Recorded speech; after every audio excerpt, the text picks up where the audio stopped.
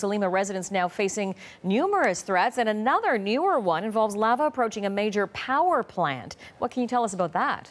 That's right, Jennifer. As the explosions really rock the Big Island, it is this lava that is creeping onto the site of a geothermal plant that actually uses the energy from the volcano to change it into electricity. So frantic workers had to rush down to actually shut the plant, worried about the release of toxic gases.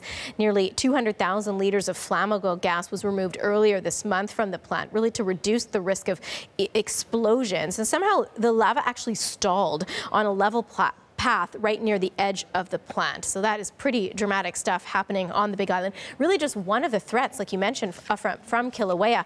Another is the lava itself that is just spewing out of the volcano, and the consistency of the lava is changing. It's not as thick as it was before, so it is more runny, and that means it can move much faster, pouring out just really like a fountain.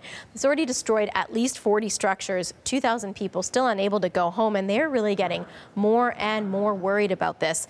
Here's what they had to say. My whole being is just vibrating. I barely sleep at night from the ground moving and all the sounds and the energy and the life force. It's saddening, and we continue to try to videotape and take pictures and hope and pray that things will be okay. 2 cats, they wouldn't leave, so I said goodbye to them.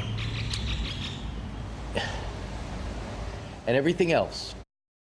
So it's really that sense of hoping and praying as they watch more and more threats coming out of this volcano. And now, Salima, officials are also warning about that other threat they refer to as laze. What more can you tell us about that? Yeah, the word is actually a mashup of lava and haze. It is really just the latest threat. You know, there was the lava first, then there was the acid rain, the fog, and then the toxic gas. Well, this is laze. It's the chemical reaction that actually comes when 2,000-degree lava hits the cooler ocean water. So what exactly does it do? I want to show you a board with that information. That crash of lava and sea just sends clouds of hydrochloric acid into the air mixed with fine particles of glass, and that creates acid rain that's actually as corrosive as diluted battery acid. So even just a wisp of this laze can cause irritations for the eyes and the lungs.